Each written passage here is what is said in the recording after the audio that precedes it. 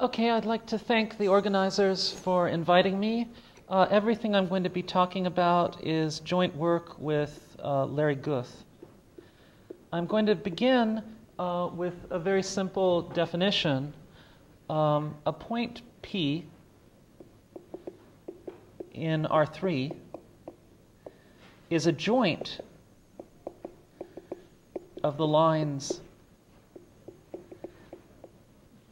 L1, L2, L3 if P is in the three lines and L1, L2, L3 are not coplanar. So a point is a joint if the three lines meet there and they are not coplanar lines. So I think that traditionally the next thing I should do is draw a picture of a joint, but it never works because whenever I draw it, it's not a joint. And that's somehow fundamentally what's lying behind this talk. But let me tell you an example.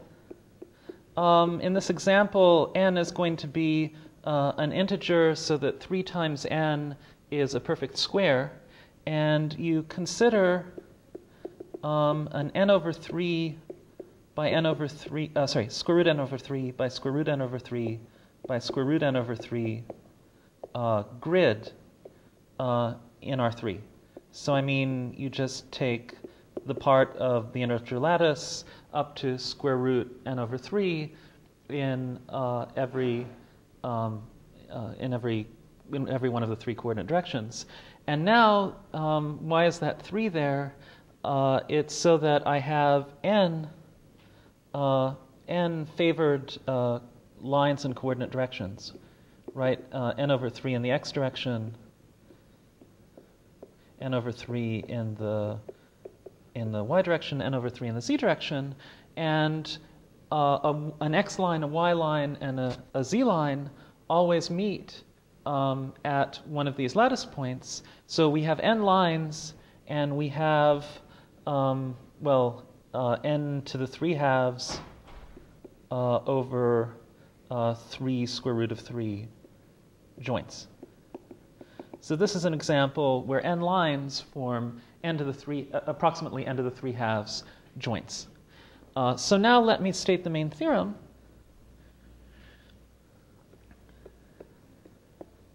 So the theorem is that n lines in R3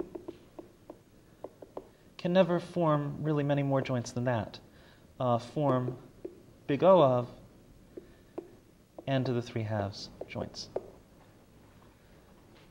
As far as the exponent, this is a sharp result. So believe it or not, this was an open problem for at least some 2 decades.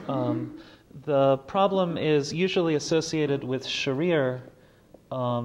Most papers about this problem have a collection of co-authors, and Sharir is one of them. So the recent best result was Feldman-Sharir, and they had an exponent that was like 1.62. And some harmonic analysts were interested in this problem. I first learned about it from lectures that Tom Wolfe gave in the middle 90s. He viewed the problem as a kind of analog of the Kikeya maximal problem. Of the Kikeya set problem. Okay, so that's actually theorem 1. I guess I'm going to state another theorem in 40 minutes. I'm not going to have time to prove both, but they are both proved by similar techniques. And if I have a spare minute, I might indicate the difference. But theorem 2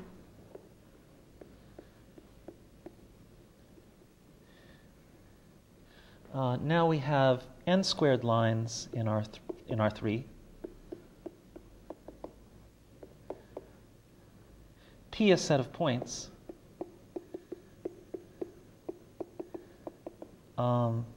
And each line incident to n points. And one more condition, And the extra condition is no more than n lines are coplanar.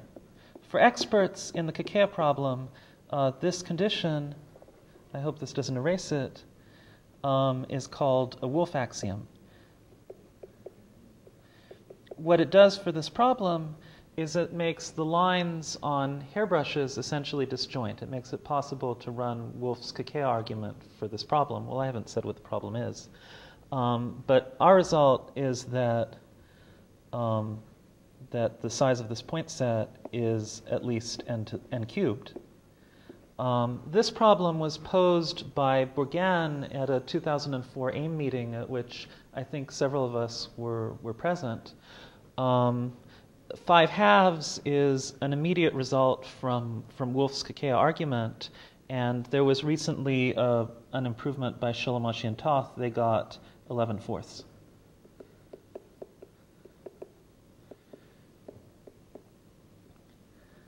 So here are two theorems. They're discrete analogs of the Kakea problem. They live in the world of discrete incidence theory.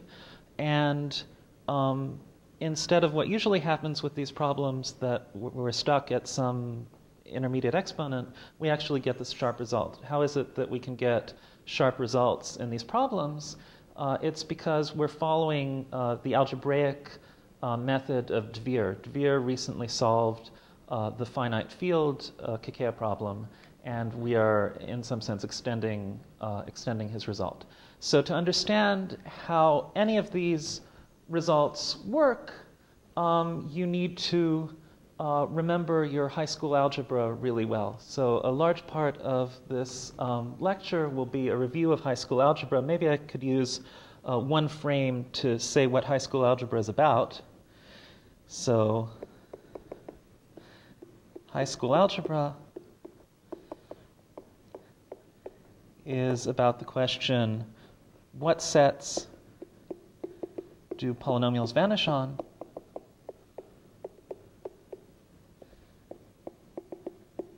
And I could say how to factor polynomials, but I'll say when do polynomials have common factors?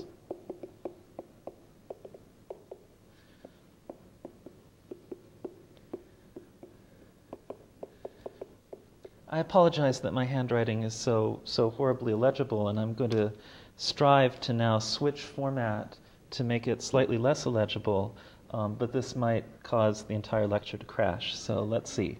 So I'm supposed to press hide here. And does anyone want me to zoom in?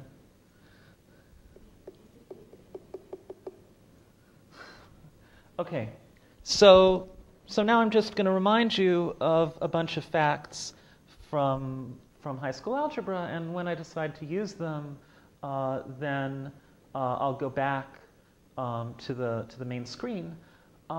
Everything that's written here is often stated with a field and a dimension. So I have f to the d, the symbol f to the d appearing on this page in various places. The field that I'm really talking about is r, and the d that I'm really talking about is 3.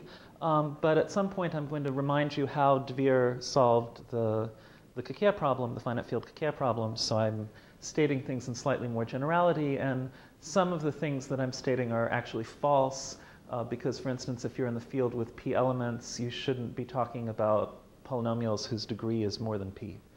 So take everything with a slight grain of salt, but you can fall back on your high school algebra and figure it out. So the first fact that we need from high school algebra, I labeled it proposition A, is that if you have an underdetermined system of linear equations that's homogeneous, so you have linear equations, fewer equations than unknowns, and you have zeros on the right-hand side, then you have non-trivial solutions. I think we all know that. That's row reduction. And what good is that? How does that relate to the subject of high school algebra as I defined it in the previous frame? Well, it allows us to find polynomials that vanish on sets. If we have some set of points and we'd like to find a polynomial that vanishes on it, then we can write down a bunch of linear equations for the coefficients, which say the coefficients vanish at this point, the coefficients vanish at the next point.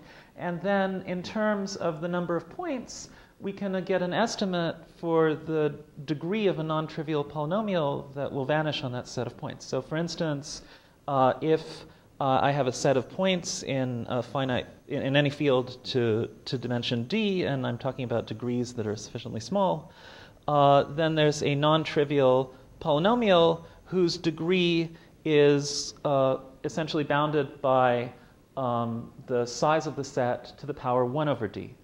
And if I'm more picky about my polynomials, and I want my polynomials, say, to be homogeneous, so that was corollary 1. And corollary 2, if I want my polynomials to be homogeneous, then I still get size of e to the 1 over d minus 1. And when d is large, d and d minus 1 are not so different. Okay, so now having stated those corollaries, I want to remind you about Dvir's solution of the finite field Kakeya problem. Great. And I press media marker. Excellent. So Dvir. Oh, show. Thank you. Great. Dvir. So E contained in finite field with p elements, p is a prime, to the d is a Kakeya set if it contains a line has p points, if it contains a line in every direction.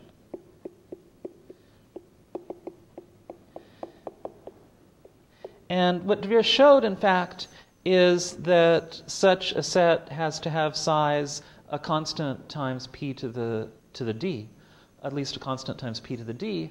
But he did this in several steps. There are by now maybe more direct approaches. But what he in fact did in his original paper is that he first showed that size of e, let me write that, size of e is at least constant p to the d minus 1. And in fact, that's sufficient to gain the result I mouthed, because if you can get Kakeya sets up to within codimension 1, then what you get to do is you get to direct sum them with one another. And when you do that, you get Kakeya sets with twice the codimension. And since codimension 1, more than 1 is disallowed, that means codimension more than 1/2 is disallowed, and so forth. So you actually get the whole result. And why am I making this big deal about p to the d minus 1? Well, that allowed him to get a homogeneous polynomial which vanished on the whole Kakeya set. Now, homogeneous polynomials are really nice. I'm going to try to draw a picture of this. So here's some line which the homogeneous polynomial is vanishing on. But if it's vanishing on the line and it's homogeneous, then it's vanishing on the whole plane spanned by the line and 0. So it's vanishing on this whole plane. And in particular, it's vanishing on the direction of the line. So you have a polynomial that vanishes on the direction of all of the lines, but the lines had all directions, so that means that that polynomial is identically 0. And identically 0 polynomials are not non-trivial, so that's a contradiction. So this is how Dvir disposed of the finite field Kakeya problem. I see now that there's a proposition that didn't quite make it to my notes, so I want to take one more frame from it. I should comment that, of course, there are more quantitative versions of Dvir, and one thing that really gets used in them is what should have been proposition B, which is that if a polynomial of degree d vanishes on d plus 1 points of a line,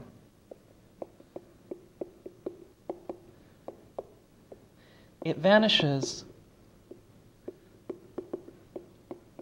on the whole line. Now that's really useful. So before we were interested in polynomials that vanished on sets of points, and we had to pay for our points, right? Whenever we had a set of points, the polynomial had to have degree the set of points to the 1 over d. But if we have a certain set of points, and some of them happen to happily live along a line, then we might get some extra points for free, because we get the whole line for free with this proposition. So that's kind of a useful proposition. Okay. So now I could, sort of comment that solving the joints problem isn't just a direct generalization, well, certainly not of the version of the proof of De Vere that I just told you, because, well, we're talking about R3. Our set of joints is going to be some very small subset of R3, and we don't really expect to see, to be able to claim just from the condition that there are a lot of joints that some polynomial will completely vanish. And we have to do something very careful, which keeps track of degrees and which uses somehow only the lines that are appearing in our problem. So to do that, we need to use the second part of high school algebra that this argument hasn't given. We need to use the part of high school algebra that's about when two polynomials have common factors. So let me remind you about that. I don't know how legible that is, but we'll live with it. So what's supposed to be written on this slide are two polynomials. Maybe you can't see them, but p of x and g of x, and one of them has degree n, and one of them has degree m. And I want to figure out, how do I know whether they have common factors? And you could give all kinds of answers. It's the Euclidean algorithm, but in fact, it's a linear algebra problem. All I have to do is write down a certain matrix and take its determinant. And this is supposed to be the matrix, and actually all you need to make sense of the matrix is to know what its shape is.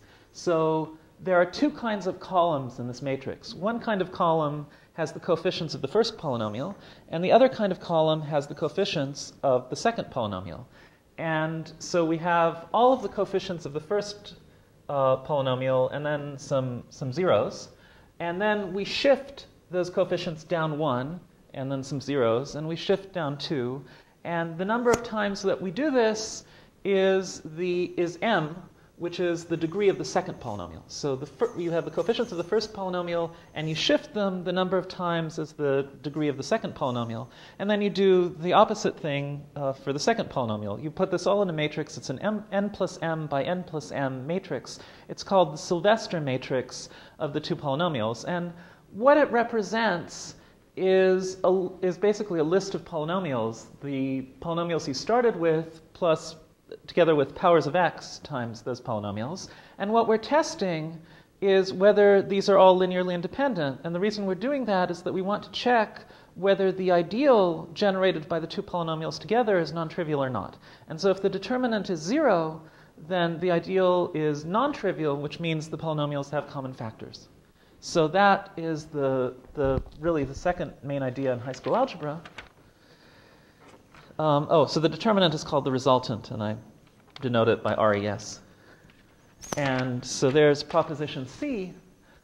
P and Q have a common factor if and only if the resultant is 0. This was, as stated, a fact about polynomials of one variable.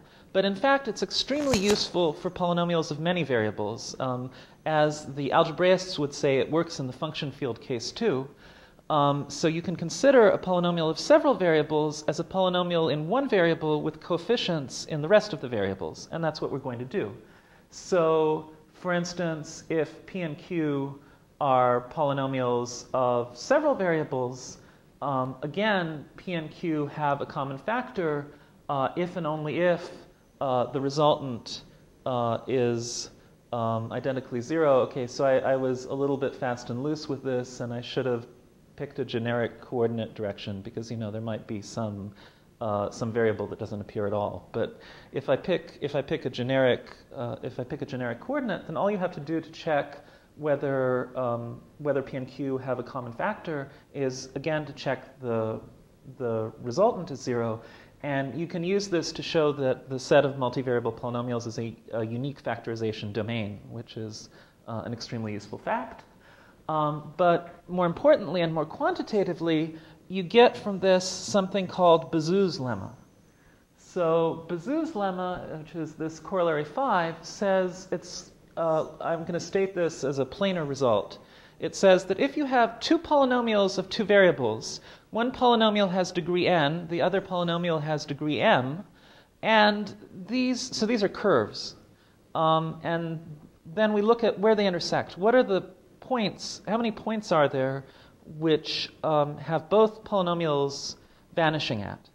And if that number is more than nm plus 1, then the two polynomials must have a common factor. Why is that? Well, you write the resultant of the two polynomials, and that's a polynomial of one variable, and in fact it has degree nm. Maybe that's a little exercise. You have to check that it really has degree nm. And if there are more than nm points of vanishing, then the polynomial has more than nm roots, which means it's the zero polynomial, which means that the resultant is 0. So that's the whole idea. And this is Bezout's lemma. It's one of the chief results of high school algebra of the mid-19th century. And we can generalize it to a lemma about R3, which is really the thing we're going to use. So now I have exactly the same hypotheses, except in R3. I have two polynomials of three variables, and one is of degree m, and one is of degree n. And, well, knowing points where they vanish isn't enough. I mean, you expect the intersection of their zero sets to be kind of one-dimensional. But if you happen to know that they vanish on a lot of lines, and our problems have a lot of lines in them, so there are a lot of lines for them to vanish on. If you know that they vanish on more than nm plus 1 lines, then they have a common factor. And it's the same theorem again. The way you prove this theorem is that you pick a direction which somehow isn't parallel to any of these lines, and then you look at cross-sections, and in cross-sections you invoke the previous corollary, and if it happened that the resultant vanished at each cross-section, then it just vanishes. So this is in fact the thing we're going to use. So now, how am I doing for time? I have about 20 minutes. Yes, 28. No. Where did we go to high school? It must be 18, right? Oh, I'm sorry, 18. Thank you. Okay, that's good. All right. So, I should now show. Great. So now I can sort of describe the plan. What is the plan for solving the joints problem? So of course we're going to assume we don't have a solution to the joints problem. So we're going to assume there are lots of points. Maybe I'll already say this. So we have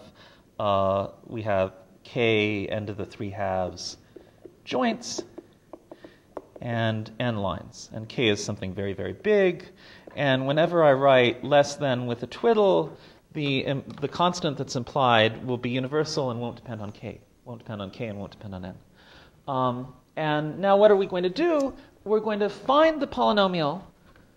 We're going to find a polynomial which vanishes. So let's give this set of joints a name. Let's call it J. And we'll find a polynomial vanishing on J.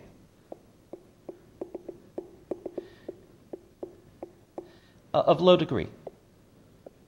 And I won't specify that yet, although this is a very important point. The thing you should be worried about from now on is what are the degree of polynomials that I'm finding. And, you know, these points are joints from not very many lines, so we expect a lot of points like this to lie on lines, so we might expect the polynomial to vanish on a lot of lines. So that's good news. The polynomial will vanish on a lot of lines. Now, we also would expect, because when I mean a lot of lines, I mean really a lot of lines, we expect that we'll often have 3 of these lines that the polynomial vanishes on forming a joint. So we have a polynomial that vanishes on a bunch of lines, and 3 of those lines form a joint. what is the gradient of the polynomial at that joint? You see, the zero set of the polynomial is a surface. The polynomial has a tangent plane, and all three of the lines lie in the tangent plane. Wait, they're non-coplanar. The gradient must be 0. So if that happens, the gradient will vanish on all of the joints too. So the polynomial will be p, and gradient p also vanishes on joints. And so they'll vanish together on a bunch of lines. And, well, with good luck, this will lead to some sort of a contradiction. For instance, if p were irreducible, which we won't know a priori by using these, but we'll deal with that in a minute. If p were irreducible and gradient p had a common factor with it, that would immediately be a contradiction. So this is our plan. Okay, so the next thing I should point out is what is the main problem in carrying this plan out? So problem. We only have n lines, right? Now, that the Bezout line lemma said that you had to vanish at nm plus 1 lines. So let's pretend our polynomials have some fixed degree. Then we need to have degree squared many lines. So that means that we must get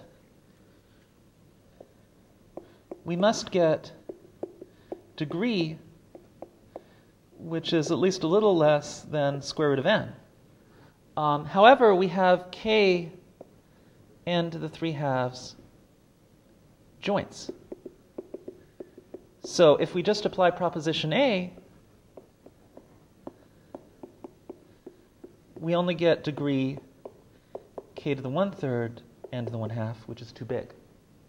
So we have a problem. We need to get this degree a little lower, and we have to choose the polynomial in a more frugal way. And in fact, we can, and we're going to take advantage of the fact that our assumption is that a lot of points lie on a lot of lines already. That assumption will allow us to take a sort of smaller set of points at the beginning. We'll force a polynomial to vanish on it just by solving linear equations, and then that smaller set of points will imply vanishing on a large set of points. That's what we're going to do. So now let me describe, as only this technology allows me to, that set, how that's going to work. So as we said, that J has k n to the 3/2 joints and n lines, and at each joint, we're going to color incidences red, green, and blue. This is a bookkeeping device, right? In order to keep joints, we need to make sure that we have lines that are not coplanar going through these joints.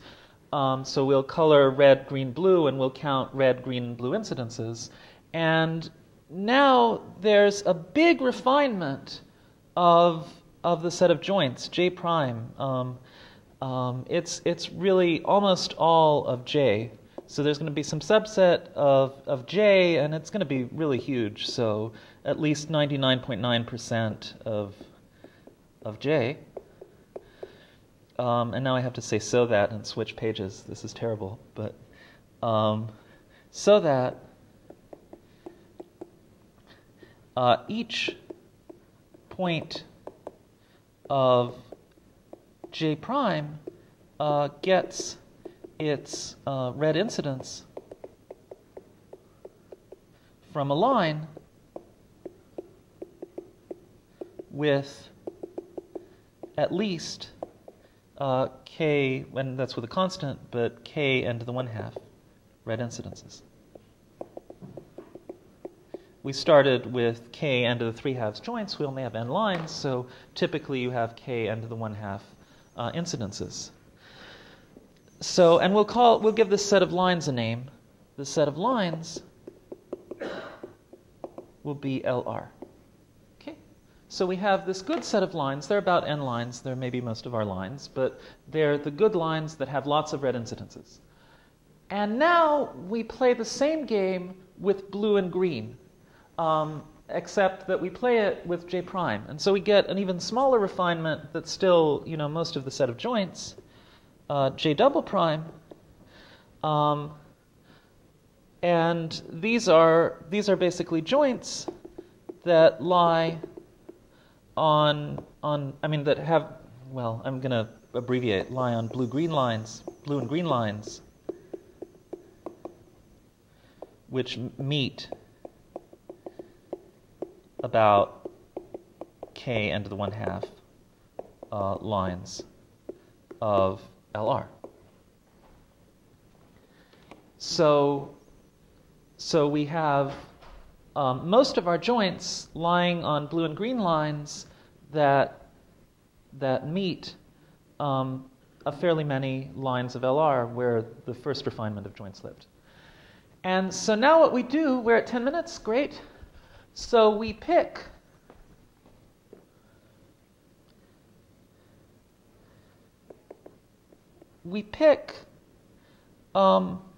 lines in LR randomly. We pick a random selection of lines in LR with probability, picking each line with probability 1 over k. I'm not doing the absolute sharp thing, but what I'll do is enough. So after I do this selection with positive probability, so I'll have, I guess, LR twiddle will be the random selection, and each line, I hadn't really defined LB and LG, but I'll leave it to your imagination. Each line of these lines that met a lot of red lines at the beginning are now going to meet n to the 1/2, approximately n to the 1/2 lines of LR. So the expected number of lines you'd expect it to meet would be n to the 1/2, but you also have the law of large numbers, which means that there's going to be an exponential tail, and there aren't so many lines that we have to check, so we can do this. And now we're in great shape because we have this random selection LR tilde, and all of the blue and green lines meet LR tilde. And we can just pick points along the lines of LR tilde so that those lines will have the polynomial vanish on them. And then the polynomial will vanish on all the blue and green lines because they'll intersect those lines enough. So let's do the bookkeeping. So there are n over k lines of LR. And let's just be really generous and pick, in any way you like, n points on each line. N to the 1/2. N to the 1/2? N to the 1/2 points on each line. I can't be too generous. So at this point, we have n to the 3/2 over k points, because I just have this set of lines and I put some points on them. And I let p be a polynomial of degree approximately n to the 1/2 over k to the 1/3, which vanishes on these. N to the 1/2 over k to the 1/3 is less than n to the 1/2, so it vanishes, p vanishes on all lines of LR.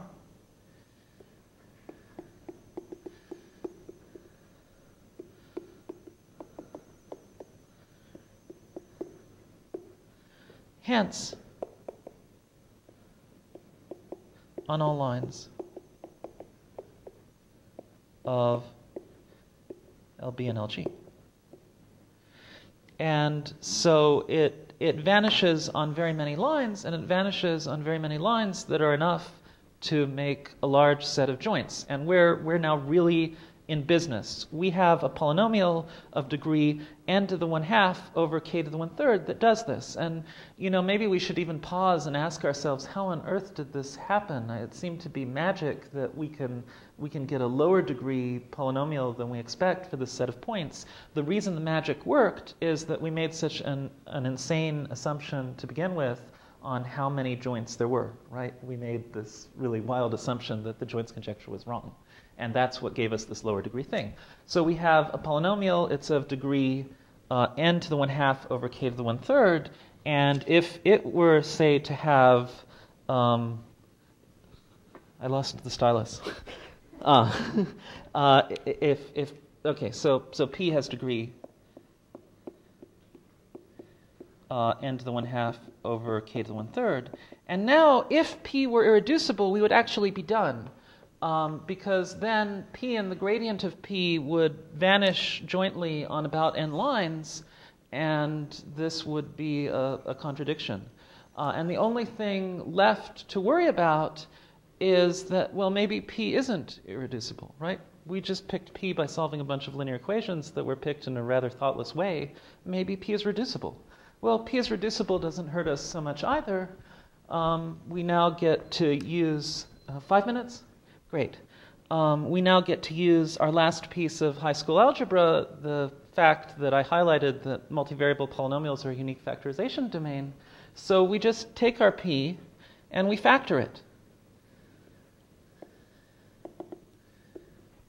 Let's say each polynomial has degree, some degrees, so degrees d1 through dm. And the sum of these degrees is certainly less than the degree of the whole polynomial, n to the 1/2 over k to the 1/3. And now we define sets of joints, which are the sets of joints which p1 vanishes on, p2 vanishes on, pm vanishes on. Each joint gets vanished on by at least one of the polynomials, so let jj be joints on which pj vanishes. And the size of the sum of the sizes, the sum of the sizes of the sets of these is big, is at least all the joints. So now you just pigeonhole this, right? You can find a j, you can find a subscript for which the ratio is at least as big as the ratio of the sums. And that turns out to be just fine, because even though you've now thrown out a lot of joints, you've also reduced your degree of your polynomial quite a bit. So you have a very low degree polynomial, and you only need it to vanish on as many points as its degree in order to vanish on the whole line. So since I'm down to about 3 minutes, is it 3 minutes? 4. Wow. Since I'm down to about 4 minutes, I think I will not try to give any more details than that, because they'll come out illegible anyway. And I will instead try to explain why it is that the other theorem is true, why Brugand's conjecture can be solved in a similar way. Let's see, do I still...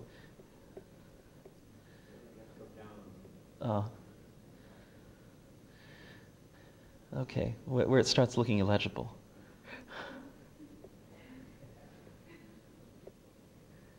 Good.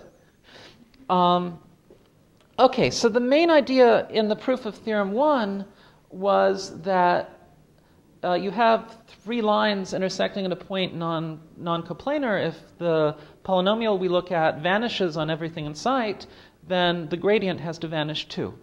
In Brugand's problem, there's a requirement that you not have more than n lines coplanar, but in fact there's no reason at all to not to suspect that, say, 3 lines could meet in a way that's coplanar at a point. Well, okay, there's one reason to suspect it. The reason to suspect it is that this is an analog of the Kekea problem, and in the Kekea problem, at least in some situations, there's a principle of planiness that you actually expect in fact, it's a reason to suspect that it will happen. You actually suspect that at most points of a Kekea set, a lot of lines will be intersecting in a plane. So what do we do about that? We won't have the gradient vanishing necessarily, because maybe there's a tangent plane and those lines all lie in the tangent plane. And in fact, part of the moral of this is that the tangent planes to the polynomial are what give us the planiness. However, there's a great fact, which is that 2 plus 1 is more than 2. And what this fact tells us is that if we have three lines which intersect in a plane at a point that are in the zero set of a polynomial, the degree 2 approximation to the polynomial contains them, and the degree 1 approximation to the polynomial contains them, which means by Bezout lines with 2 and 1 that they have a common factor, which means that extrinsically the surface is flat. So what we get in place of the vanishing of the gradient is that we get this extrinsic flatness. And so we have a certain set of polynomials which play the role of the second fundamental form. They're not quite the second fundamental form because they're not normalized. And we test them for common factors with our polynomial. And basically the same argument works. In fact, it's easier because you don't have to do this degree reduction trick that I emphasized. And I'm now essentially out of time, so I think I'll stop.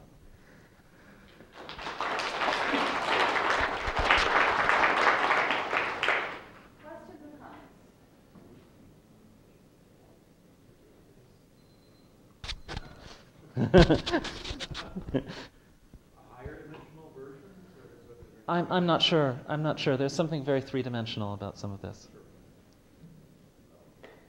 Other questions or comments? If not, let us thank the speaker. Oh, I'm sorry. What if you have something other than lines? Well, with curves, you should be able to get somewhere, because with curves, well, you don't have the statement that when d points vanish, d plus 1 points vanish, you vanish, but you get to multiply by the degree of the curve. What's wrong? I think you can do something about that. For example, if the curve is algebraic. Yes. Yes. No. If it's quadratic, then 2d points. So there is something you can do. It contains the degree of the curves in it.